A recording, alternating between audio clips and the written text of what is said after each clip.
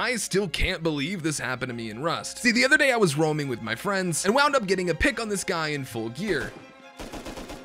Headshot him. And when I checked his body, oh baby, he's loaded. and after selling all of his stuff at the bandit camp, my friend had a great idea.